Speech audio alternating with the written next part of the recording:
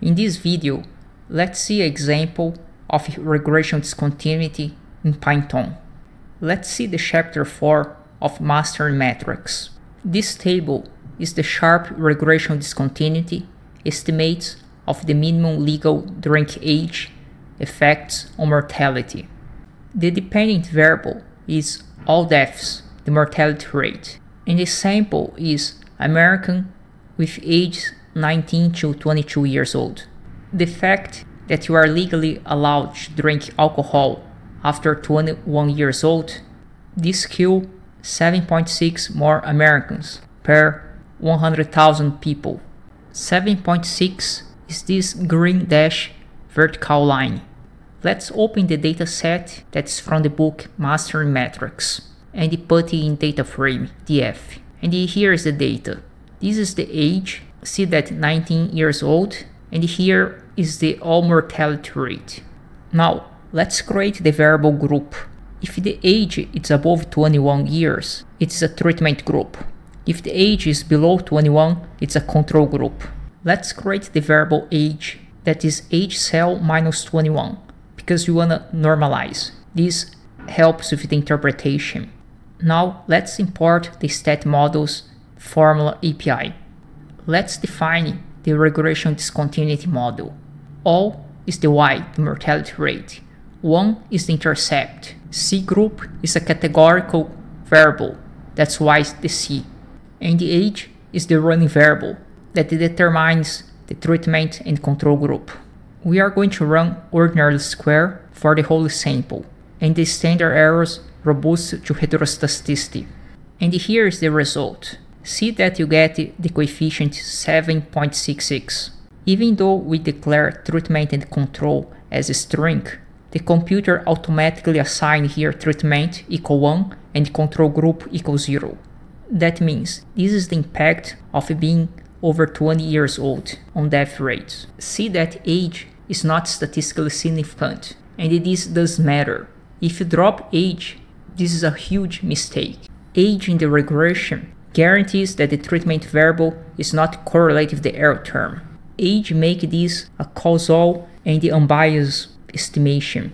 People who has a mechanical view of the technique and think that if the variable is not statistically significant, you should drop it, they don't have any idea what they are doing. Now let's return to the table. See this result here, 9.55. The difference that this model here control for age square and interaction between age and the over 21.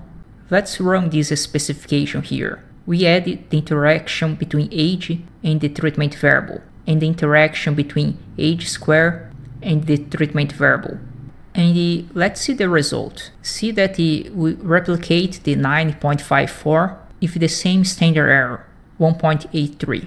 Note that when you indicate the interaction, it's not only the interaction that is added here in the regression, but the single variable age and the categorical group. See that when you indicate age square times the categorical variable group, Python add automatically the interaction and the age square. And what is the logic of add interaction and quadratic terms? In ordinary square, you are forcing the data to fit to the line. If you want to give more flexibility for different functional forms, you can add the quadratic and interactions. Remember, a line is just a special case of a polynomial. Be free to put a polynomial here. The point is, a line is just easier to interpret. If you know non-parametric regression, kernel regression, you can use. In the end of the day, you care about this distance here, and not about the interpretation of this range here. The green vertical line is the ordinary square, without any interaction or quadratic term. See that for non-parametric estimation, the impact will be even higher by this distance here.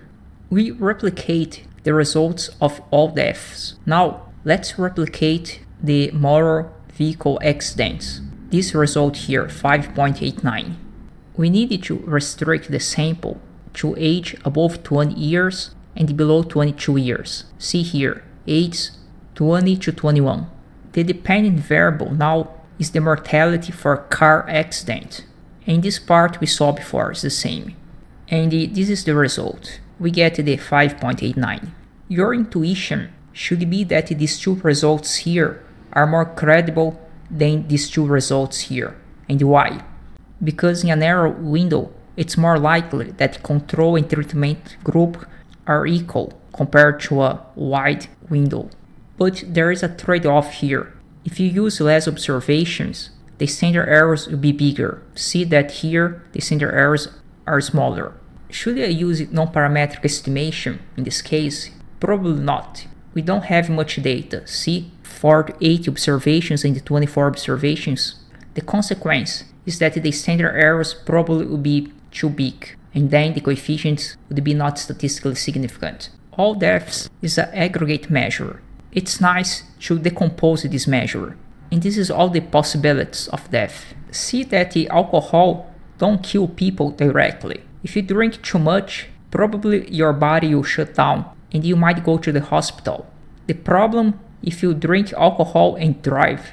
This explains as well why around 21 years old you have to pay higher premium for car insurance. It is important to see as well that the increase in mortality rate is not driven by suicide, homicide, or cancer, or external causes like guns or swimming pool